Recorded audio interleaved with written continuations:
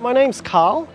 I've been a lecturer at Unitec School of Architecture for my 4th year now. Even before then, I've always had an interest in digital fabrication, especially 3D printing, and now I'm actually teaching it. So back when I was about 2nd and 3rd year, my boss Peter, he started an initiative called PMC, Progressive Modeling Consultants, and this was an initiative that was taught by students for students. So it was a great way for everyone to help each other and share knowledge. This place allows for extracurricular activities, and that's where kind of the Makerspace started. It's just a great way to showcase something that's in 3D, typically that's in 2D, and something just holding a model gives a better experience to just seeing a 2D drawing. And it really helps us see their design process and also materiality, because we can feel a model, we can add texture. Everything fits perfectly together.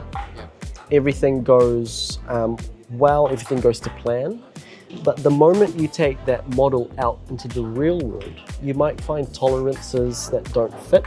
And I think that's the biggest thing with 3D printing, is allowing students to problem solve in real time and also prototype in real time. So they design, print, find a problem, fix it, design, print again. We either add texture in the software, or we add texture in the slicer.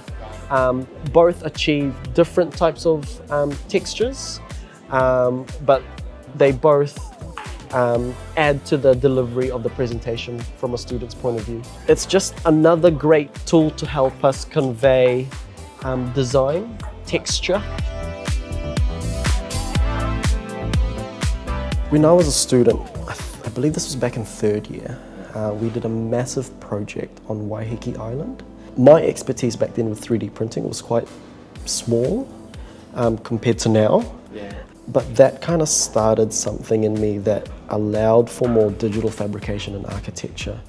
Now we've seen 3D printing with small models all the way up to large-scale houses. I think 5–10 years down the track, we'll be having large-scale buildings, skyscrapers from 3D printers.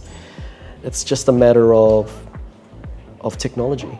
We're teaching them how to use a tool to apply to any sort of scenario, whether it's 3D printing a house, 3D printing parts for home, 3D printing parts for hobbies. So I personally teach a digital elective class, which kind of takes the normal 3D modeling and expands on it. This class is for more imaginative exploration of 3D printing tools.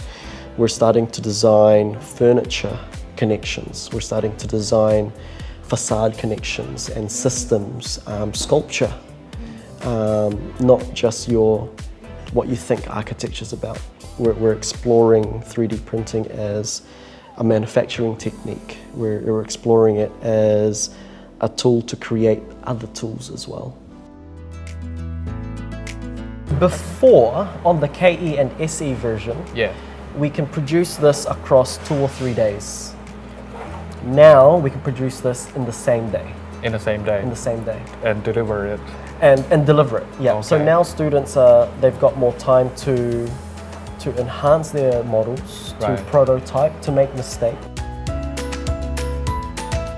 It's a Māori cloak used in traditional formal wear, and so it's very important to Māori culture, and it signifies the warmth of your whakapapa and how your lineage is carried through. So we wanted to create that in a dynamic form, similar to how it's made and weaved together. We're still getting there. There's going to be around hundreds. There's going to be around 300 just to make the movement and the look very full. Our model is 1 metre by 1 metre and 3 metres high.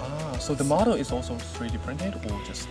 It's going to be a mix. We're still in the concept stage, so at the moment we're thinking the base when, because we have to place it outside and because of the conditions, the wind and everything, we need something that's going to be quite structurally sturdy.